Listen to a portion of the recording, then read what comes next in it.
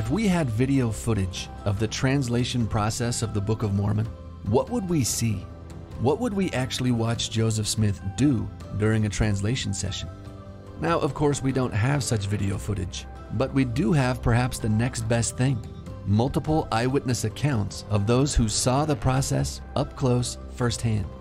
And what they said they saw was a decidedly non-secular, non-academic, one-of-a-kind translation method involving a young 22 and 23-year-old Joseph Smith looking at seer stones in a hat, a process many of these witnesses described as truly miraculous. In today's episode, we take a closer look at what we can know from the historical record about Joseph Smith's translation process. We'll also briefly explore the New England subculture in Joseph's day, in which some believed that people with certain spiritual gifts could use special objects like seer stones or divining rods to channel divine power to do things like find lost objects or find underground water sources. We'll also discuss the fascinating details of what we know about how and when Joseph came upon 2 seer stones, in addition to those that came with the plates and were bound together in silver bows, and what we know about his using these during the Book of Mormon translation. All of this and more coming your way on today's episode of Church History Matters, a podcast of Scripture Central. I'm Scott Woodward, a managing director at Scripture Central, and my co-host is Casey Griffiths, also a managing director at Scripture Central. And today, Casey and I dive into our 3rd episode in this series, dealing with the coming forth of the Book of Mormon. Now let's get into it.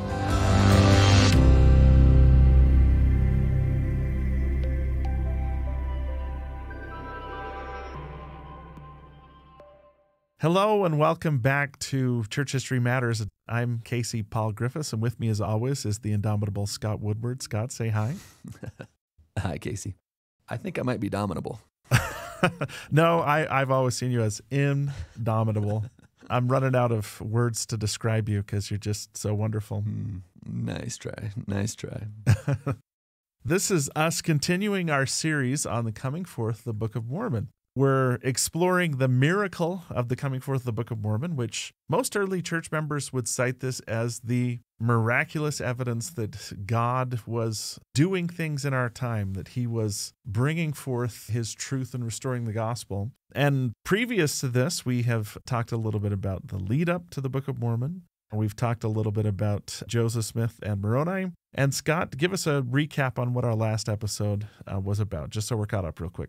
Yeah, last time we talked about how Joseph and Emma go to Harmony, Pennsylvania, where he made preparations to translate. And since it appears that Joseph had not been given any instructions on specifically how to translate the plates, he came up with a plan, which was to transcribe the Egyptian alphabet, his mom says, from off the plates, basically every character that was unique.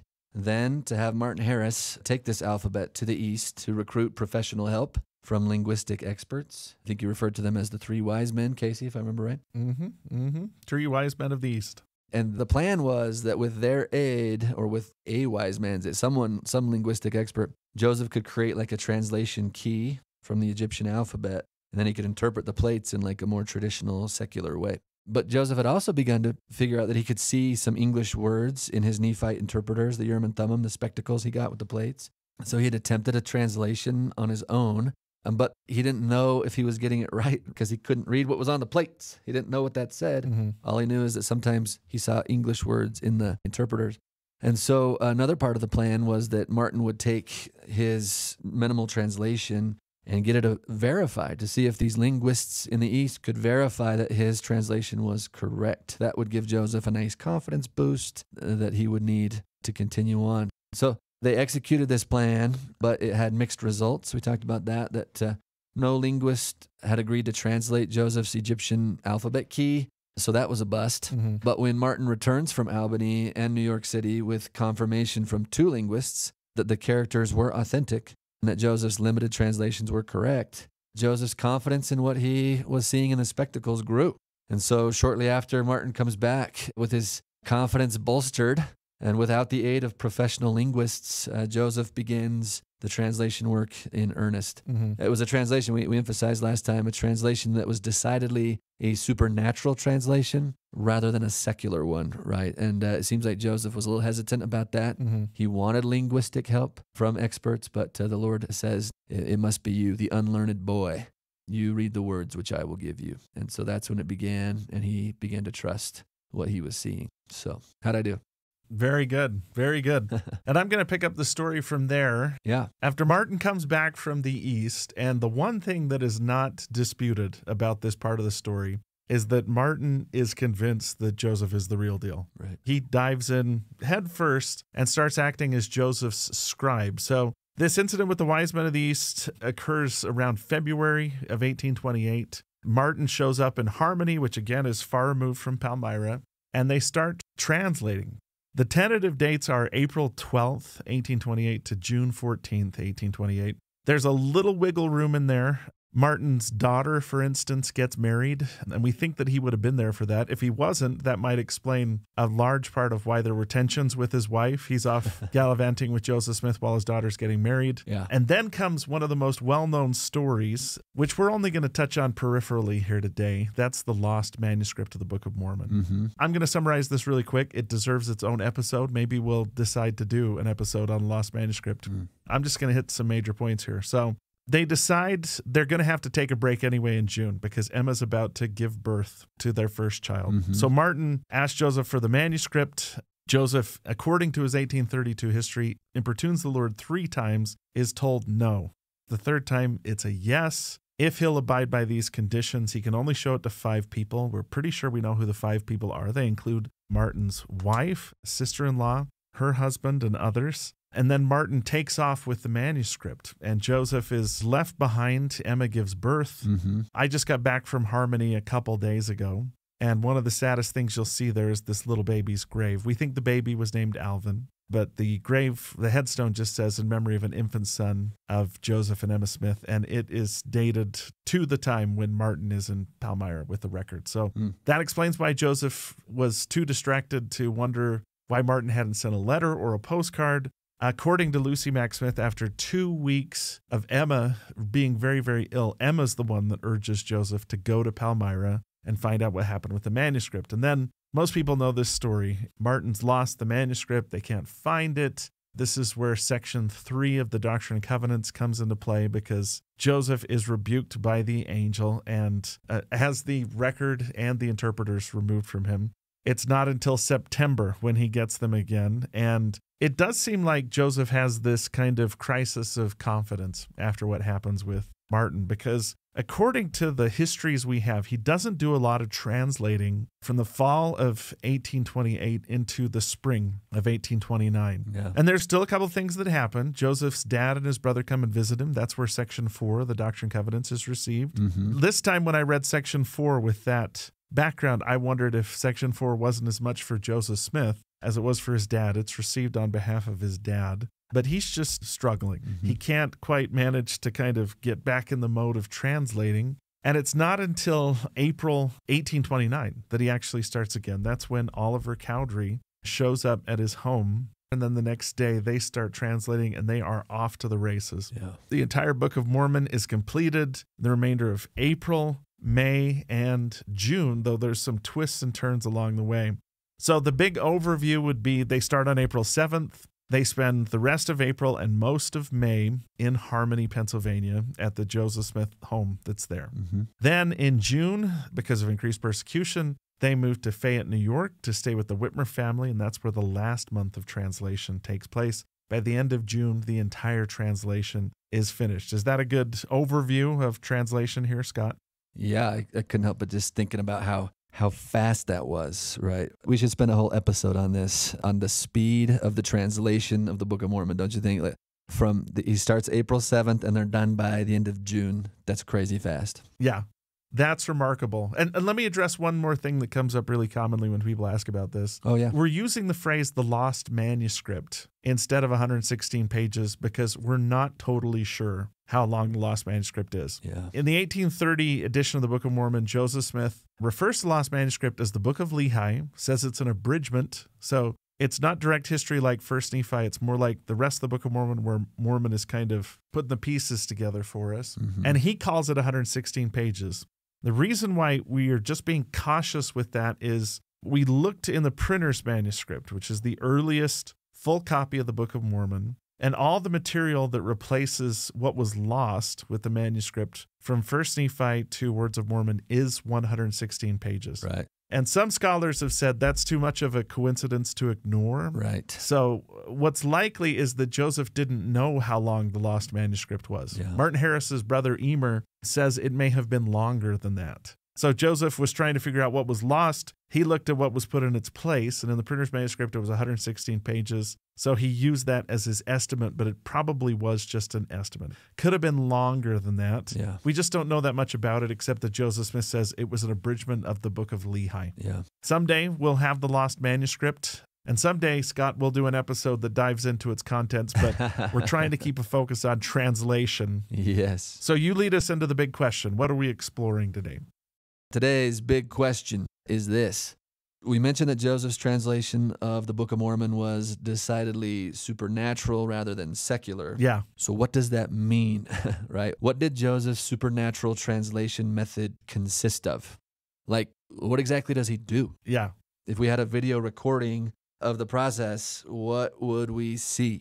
As we come to understand what he was doing when he was translating, how should that inform how we view the Book of Mormon itself? Of course, we don't have any video recordings of the translation process, but we do have the next best thing, right? Which is eyewitness accounts. We have eyewitness accounts. So we have several people who either saw the process or who were intimately acquainted with the details from those who had seen it, who wrote down what they saw or heard. And so we want to get into that today. We want to look at the details from the eyewitnesses as to what they said they saw. And this should be fun. Yeah.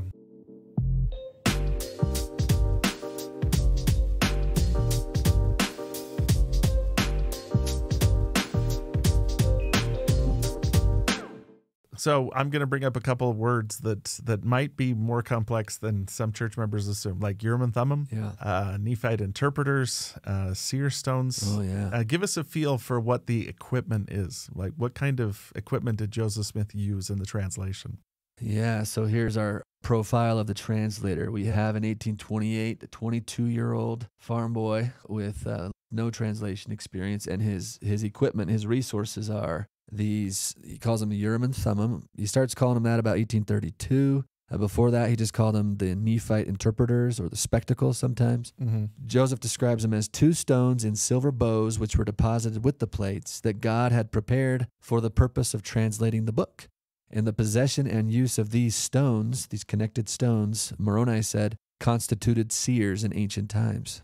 So Joseph has these 2 stones that constituted seers. We can call them seer stones that were connected together, but he didn't ever refer to them as the seer stones. He referred to them as the Urim and Thummim, or these interpreters, Nephite interpreters.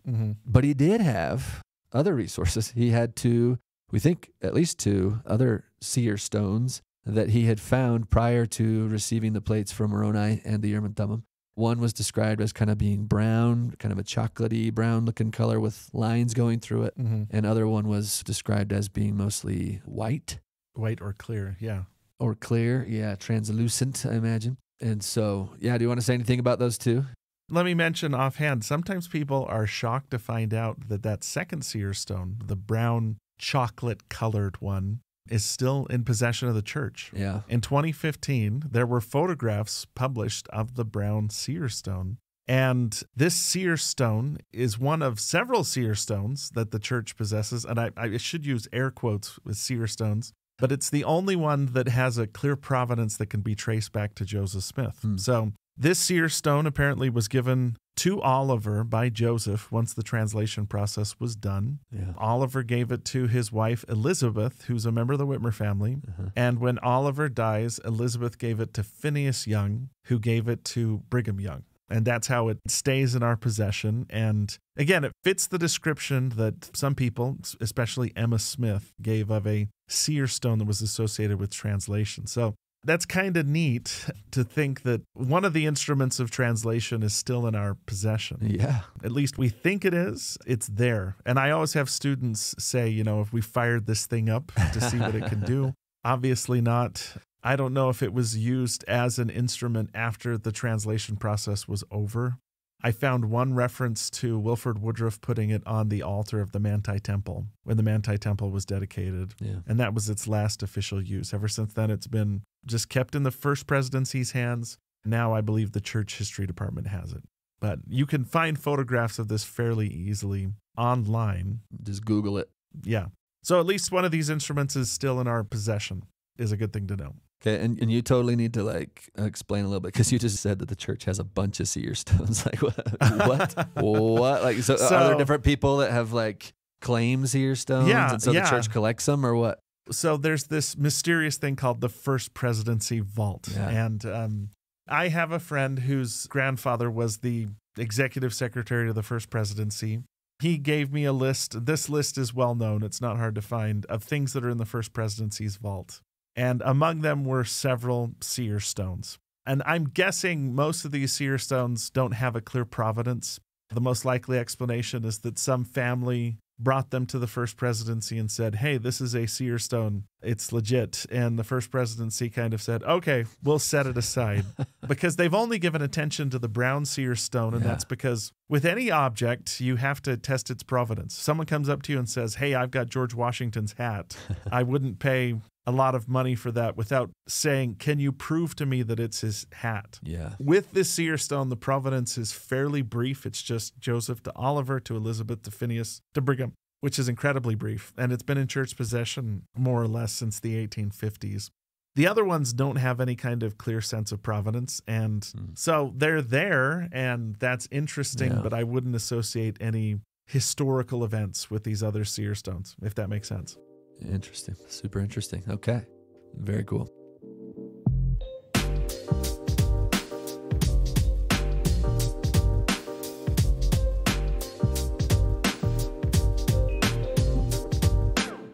Now, to some listeners, I think most modern ears, this idea of seer stones, rocks essentially that can channel divine power to aid in translation, or I know it was pretty common in Joseph's day to be used to find lost objects.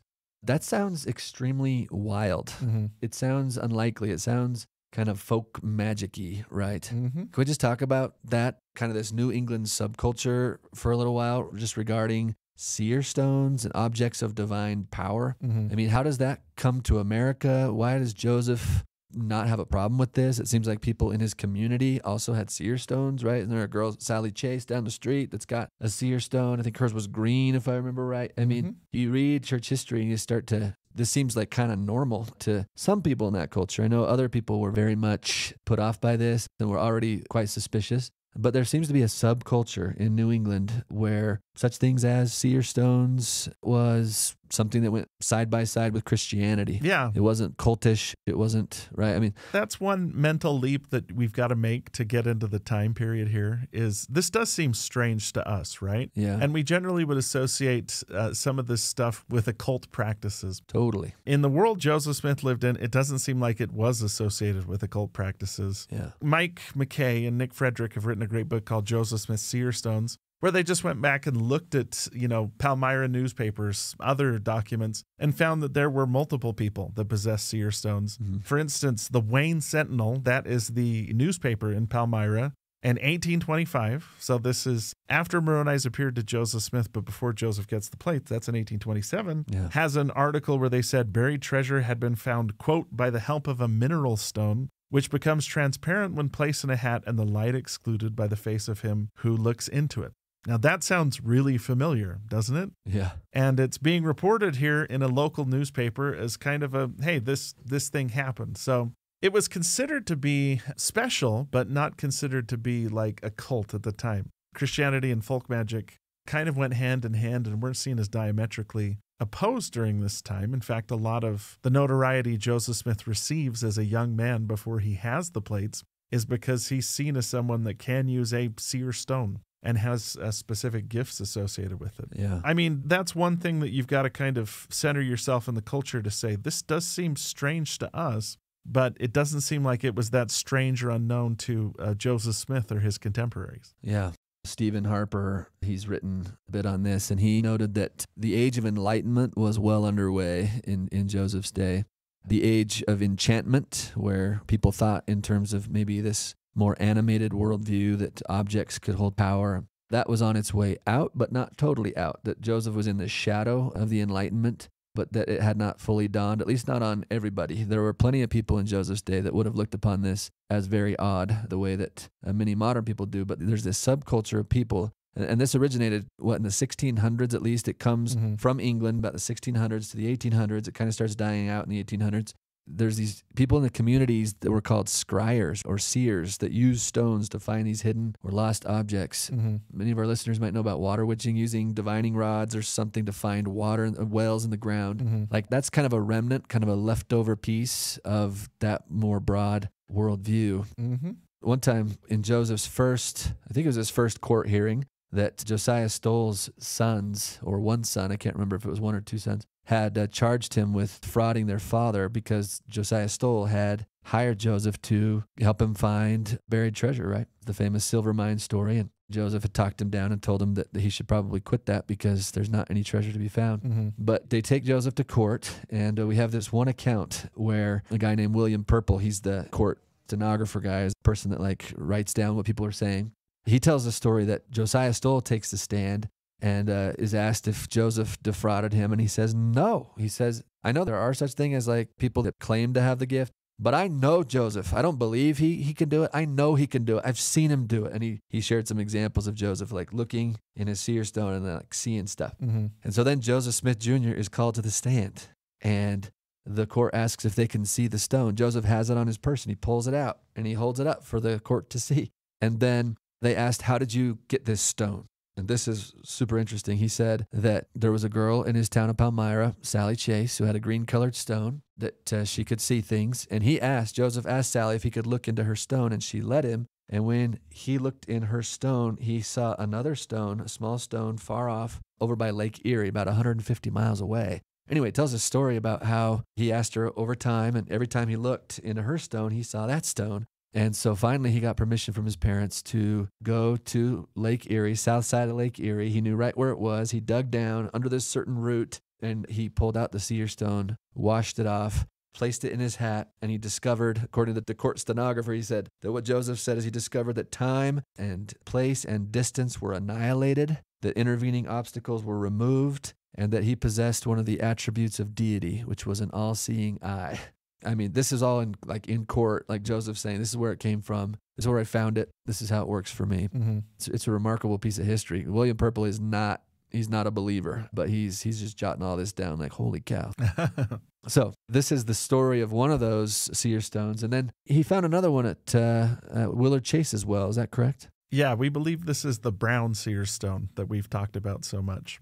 And he finds it digging a well on the Willard Chase farm. That's the story that's told. Yeah. And apparently, this is the one that, like we said, comes down to us. Now, let me mention one aside here, too. I mentioned I was in Harmony recently. Yeah. If you drive up from Harmony about 20 miles, there's a town called Nineveh. And that's where Josiah Stoll's house is still there. Josiah Stoll's house is nice compared to other houses from the period. Josiah Stoll approached Joseph Smith. In all versions of the story, Joseph Smith isn't out soliciting work with his seer stones. Josiah Stoll approaches Joseph Smith and does it at a time when the family's in financial distress because they were building this house and then Alvin died and it feels like they're going to lose their house. So all the outside sources hold up Joseph's story, and his mother tells the same story too, that Joseph doesn't seek out this work. Josiah Stoll hears about him and approaches him. And the interesting thing is, Joseph does not find the silver mine. He prevails Josiah Stoll to back off. That's why they wind up in court, because some people are saying, well, Joseph defrauded this guy. Josiah Stoll is 100% convinced, even though they don't find the silver mine, that Joseph is the real deal. Yeah. In fact, I was surprised when I was there to hear that Josiah Stoll stayed with Joseph. In some accounts, he's the first person Joseph hands the plates to when he comes back to the hill. Hands them through the window to Josiah Stoll. So while Joseph doesn't solicit this work, he emphasizes that in his history. The family's in dire financial straits. This isn't his job, but it does seem like word gets around that he has gifts and gets around far enough down to Harmony, which is still a 2.5-hour drive away today. So that court case is an interesting thing, introducing the seer stones here. Yeah.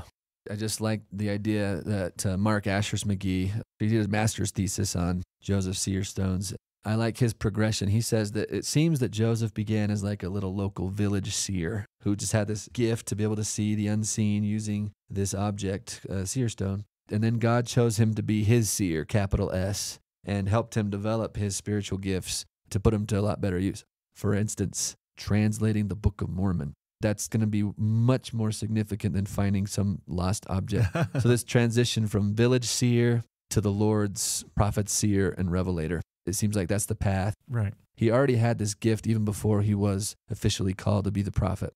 And so we see what God did with the boy with those gifts. Right. So, yeah, you're right. The modern listener or reader, researcher, you kind of have to just get into their worldview to understand what we're about to talk about. The eyewitness accounts of the translation of the Book of Mormon. Right. This is not a secular translation. This is supernatural. And we have multiple witnesses, primary and secondary, that all point to the same story. Right. There's a little differing details that we'll point out, but they're all the same essential story. So, right.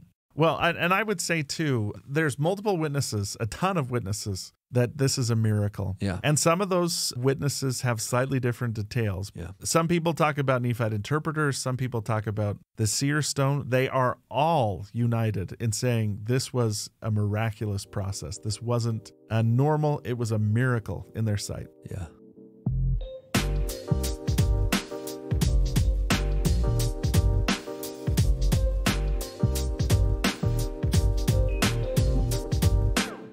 Let's dive into the sources. Who do we want to talk to first when we're trying to learn about translation of the Book of Mormon? Well, we want to go to firsthand accounts, right? We want to go to probably our number one witness, of course, is Joseph Smith. Right. Frustratingly, he said the least about the details, but we do have a little bit from him. Next would be his scribes. Oliver Cowdery is going to be the scribe that will be with Joseph for the length, the duration of most of the Book of Mormon as we have it today. Right. Of course, Martin Harris did 116 pages. We know Emma helped out with that a little bit. So Emma would be one. Mm-hmm. We have one from Joseph Knight, Sr., who was not a scribe, but he was super familiar with the family. He was super close with Joseph. He had hired Joseph. He'd given Joseph his sleigh to go date Emma. Joseph shared details with him as far as we know. We don't know exactly how he came to the knowledge, but he has some really good stuff to say. So does the Whitmer family. When Joseph goes to Fayette, the Whitmer family is going to witness this process as it finishes out. So we're going to get David Whitmer. He's going to say a lot, especially later on in his life. He'll say a lot. And then also one of my favorite accounts is actually Oliver Cowdery's future wife. What's her name? Elizabeth? Elizabeth Whitmer. Yeah. She talks about it too. Yeah. Yeah, she was 14 years old when it was happening in her home. And she said that she often sat by and saw and heard them translate. She said, I sat by often and saw and heard them translate and write for hours together. So it'd be fun to hear what she has to say. And so, yeah, I think that's a nice little cloud of witnesses right there. So I don't know, where should we start? Start with Joseph? Joseph and Oliver? Well, the two people we most want to talk to are Joseph and Oliver, right? Yeah. They're there for almost the entire translation process. You got Emma and Martin helping out during the lost manuscript phase, but for the most part, the main event is Joseph and Oliver. So let's see what they have to say first. All right. Let's do, how about 1829, our earliest account. Joseph said, I would inform you that I translated by the gift and power of God and caused to be written. And he talks about the book of Lehi. This is actually in the early preface of the Book of Mormon, talking about how it was lost. I translated by the gift and power of God. He'll use that phrase predominantly. 1832, the Lord had prepared spectacles for to read the book, therefore I commenced translating the characters. 1833, translated into our own language by the gift and power of God. 1835, the angel told me the Urim and Thummim was hid up with the record, and that God would give me power to translate it with the assistance of this instrument. Joseph always highlights the instrument, the spectacles, the Urim and Thummim. He always emphasizes that. He says, I obtained them and I translated them into the English language by the gift and power of God.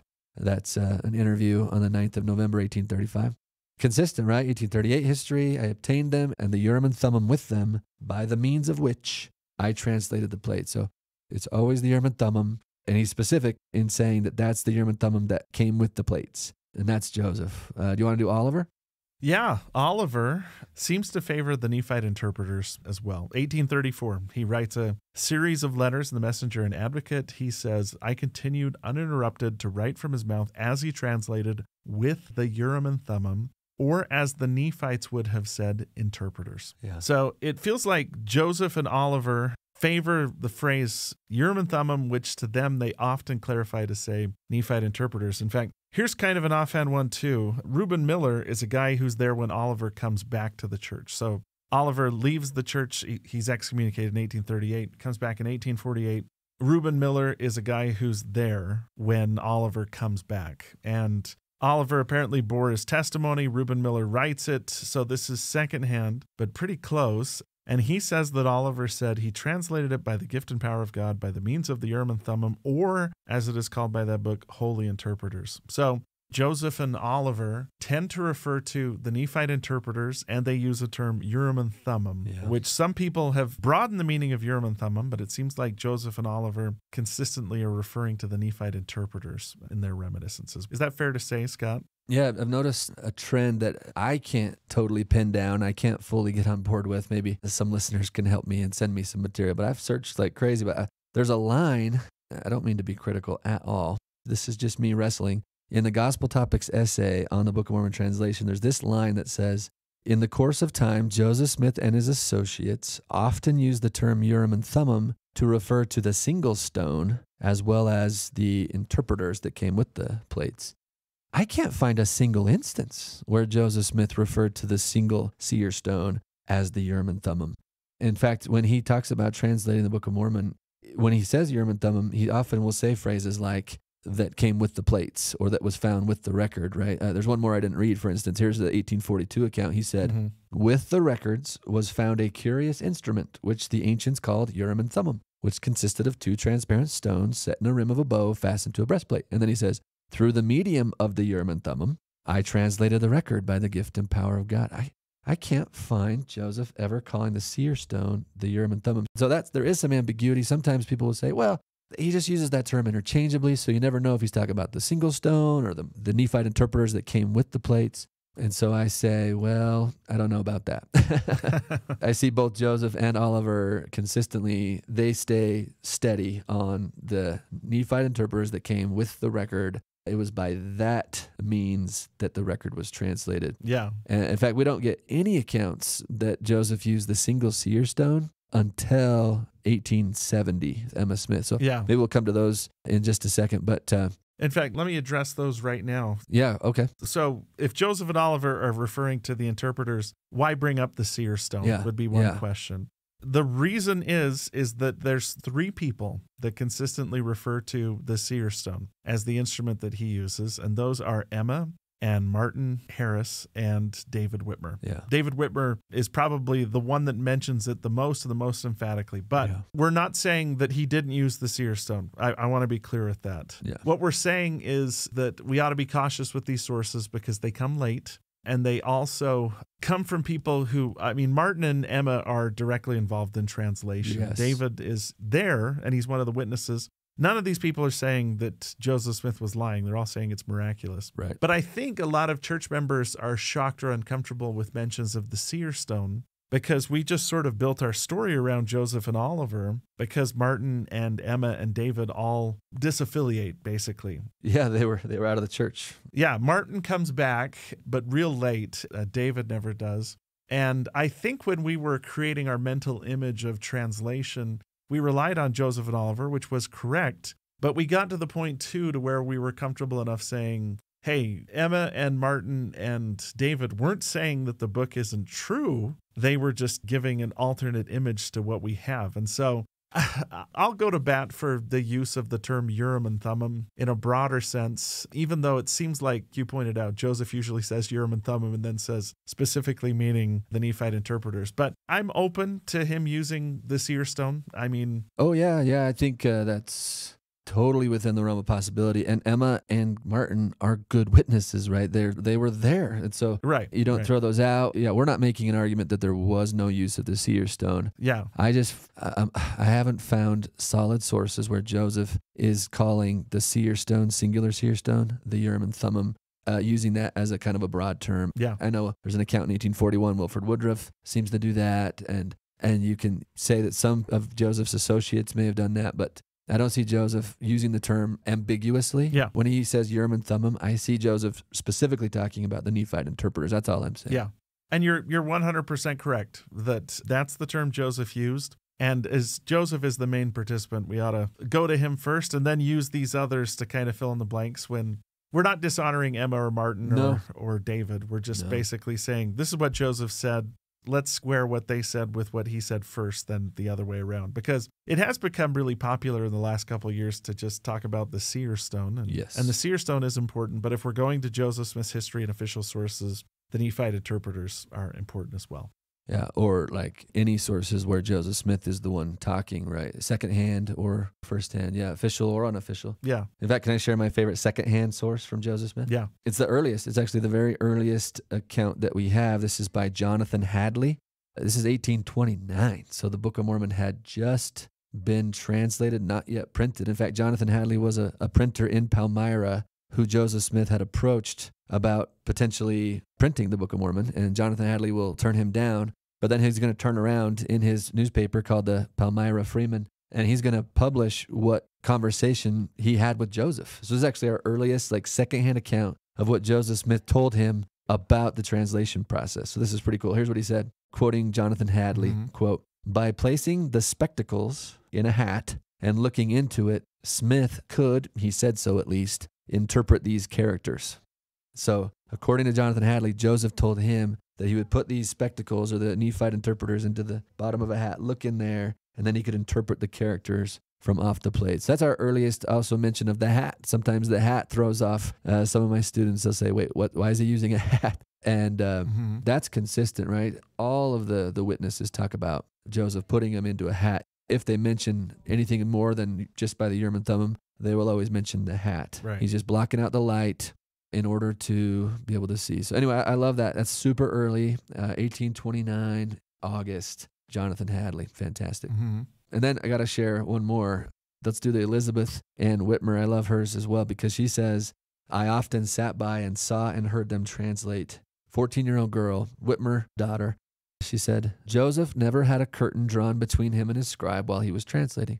He would place the director," she calls it the director, "in his hat, and then place his face in his hat so as to exclude the light, and then read the words as they appeared before him." That's a fantastic one, right? That's her firsthand experience watching it happen. Is he'd place the director in the hat, and then he would read the words. And we should point out Elizabeth is Mrs. Oliver Cowdery too. So yes, in the future, right. She would have plenty of opportunities to ask clarifying questions to her husband, and I think that makes her a fairly reliable witness who's close to Oliver, who's our second most important voice on translation.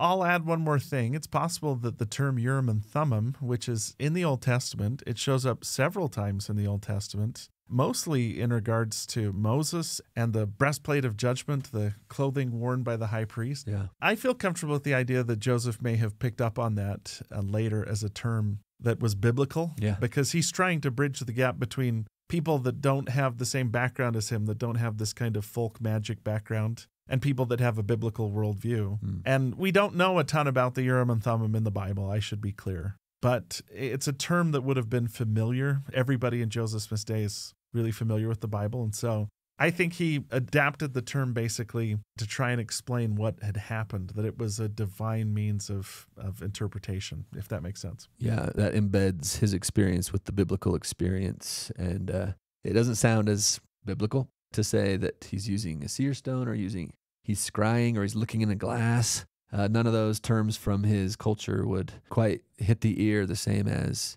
through the Urim and Thummim which was provided with the plates, was enabled by the gift and power of God to translate. Yeah. It brings a level of respectability and familiarity. I think that's accurate. Now, another issue at stake here, too, that comes off with the accounts is what kind of translation is this? Oh, yeah.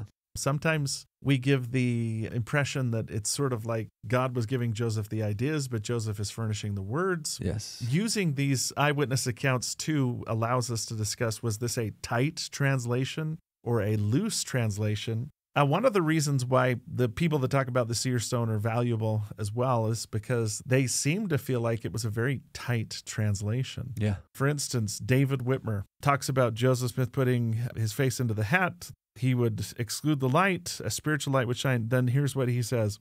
A piece of something resembling parchment would appear. On that appeared the writing. One character at a time would appear, and under it was the interpretation in English. Brother Joseph would read off the English to Oliver Cowdery, who was his principal scribe. And when it was written down and repeated to Brother Joseph to see if it was correct, then it would disappear, and another character with the interpretation would appear. Thus, the Book of Mormon was translated by the gift and power of God, not by any power of man. Yeah. Now, statements like that seem to favor a really tight translation, that Joseph Smith was given precise wording. Yeah. And that is a big deal when you consider how powerful some Book of Mormon passages are. Like, I've wondered, the word infinite, when we talk about an infinite atonement, it seems like, according to David Whitmer and most witnesses of translation, it was the precise wording that was given to Joseph Smith. He was told the precise words to use. Yeah. I have some colleagues who prefer the term tight dictation. Yeah. Because of there's all the King James language. Are we to believe that the plates the Nephite writers wrote in like a King James-y kind of a way? Probably not, right? But again, Joseph wasn't familiar with their language. He didn't know their language. But what he could do was read the English words that he was seeing. And so there was someone translating, and it wasn't Joseph in that sense, right? Right. The Lord, in 2 Nephi 27, the Lord says that the unlearned boy should read the words which I shall give thee. So the Lord puts himself as the translator of the text. Mm-hmm. In fact, that David Whitmer account is corroborated really nicely with the Joseph Knight Sr. account, which is a lot earlier, the 1840s, when he says, let me read this one. He said, now the way that he, Joseph Smith, translated was, he put the Urim and Thummim into his hat, and he darkened his eyes. And then he would take a sentence, and it would appear. There it is, right? It would appear, he says, in bright Roman letters. I don't know if he's talking about a font or what he's talking about there. Then he would tell the writer, and he would write it. Then that would go away. And then the next sentence would come, and so on. But if it wasn't spelled right, it would not go away till it was right. And so we see it was marvelous. Marvelous means miraculous, right? Marvelous. And thus was the whole translated. That seems to be particularly true about like names, Coriantumr. Emma even mentions that Joseph didn't know how to spell Sarah. You have to spell some of these out. So when he comes to Sarah's name, he's like S-A-R-A-H. So sometimes he would spell, and if the names weren't spelled right, then it would not go away. So anyway, fascinating. So Joseph Knight is corroborating David Whitmer. Yeah. That's all we've got. We've got some witnesses, and we're trying to come up with a very complex question, tight or loose, translation, dictation, what is this? And those are our sources we have to go with, and it sounds very tight. Yeah. Now, let's add one thing into the mix for the loose translation. Okay. Joseph does go back and make corrections in the Book of Mormon. He produces an updated version, and that's why some people would say maybe it was more of a loose translation. Now, most of the changes that he makes are just to clarify. For instance, the 1830 edition of the Book of Mormon calls the converted Lamanites were a white and delightsome people, which could have racial connotations. Joseph changed that to a pure and delightsome people. Some of these changes didn't make it into our scriptures until the 1981 edition of the Book of Mormon, but that's one argument in favor of a looser translation, is that Joseph did go back and make minor changes to the record, even if the record itself, for the most part, doesn't change. That he may have had the right to go back and say, hey, this word may have been better than this word, even if he was given a pretty precise account of the wording that was supposed to be used. And there's that 1 Nephi 11, where Nephi sees Mary, and in the 1830s says, behold, the mother of God. Yeah. And 1837, Joseph goes back and changes that, or adds mother of the Son of God. Yeah. There's a few clarifying phrases. Maybe we could say that's an argument for a very tight translation or dictation, and then loose editing later. He seems to be, I mean, if the text said white and delightsome, then that's what he said, and that's what his scribe wrote down. But given the culture and the way that hits the ear to the modern reader in 1837, going back and changing that to pure, you know what I mean? That could be an argument for, he was just reading what he was seeing in English, but he did have some license as a prophet to go and do some loose editing to the tight translation. Yeah. Acting in his prophetic role, because this is a person who doesn't see any problem with doing loose editing on the Bible. You know, that Yeah. sitting down and acting under dictation of the Spirit to find passages in the Bible that are problematic and saying, yeah, the Spirit's directing me to alter this or change it a little bit. Yeah. So again, everybody's saying the translation is divine and inspired, but those are some of the nuances when it comes down to it. Yeah. Can I share something really fast? Yeah, please. A couple of years ago, I was in Independence at the Community of Christ Temple there. And I was with Tonalyn Ford, who's a great scholar that I work with at BYU. And this was a time when their archive was really open.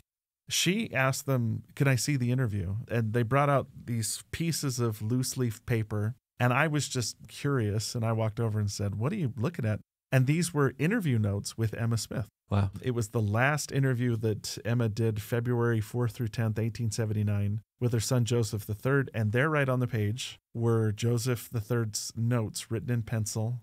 He had written out questions in ink on the first page. And then as soon as I realized what this was, I turned to the archivist that was there and said, is it okay if I take pictures? And she said, yeah, absolutely. Go ahead. I took the pictures, and this is all transcribed and published in the Saints Herald, which is the RLDS paper, but he starts out with some really simple questions. One of them was, who were the scribes when Joseph would translate the Book of Mormon? Emma says, myself, Oliver Cowdery, Martin Harris, and Reuben Hale are the answers she gives. Yeah. She's not there for the Fayette portion, so she doesn't mention any Whitmers.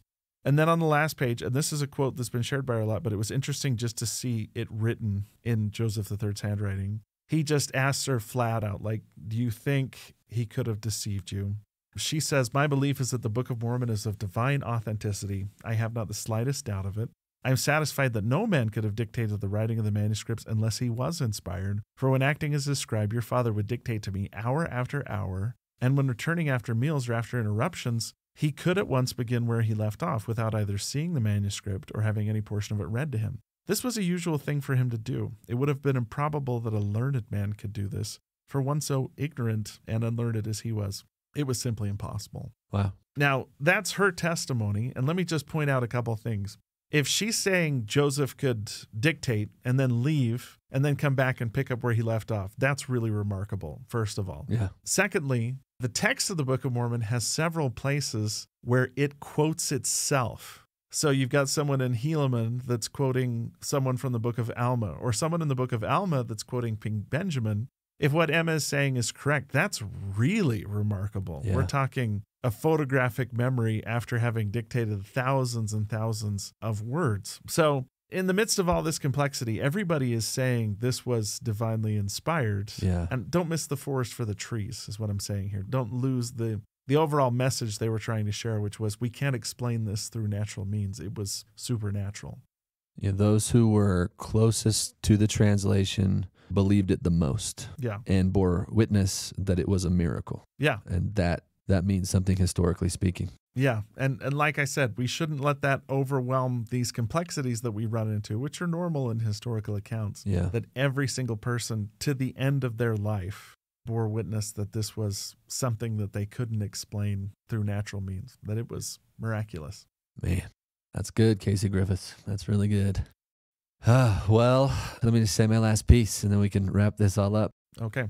I just want to say that to all of our listeners here, if you're like most people who live in this age of enlightenment, then the idea that a 23-year-old Joseph Smith translated an ancient record by looking at rocks in the bottom of his hat can feel uneasy, and it can strain the belief gene, you know? Yeah. And so to those in that camp, I say, I understand you.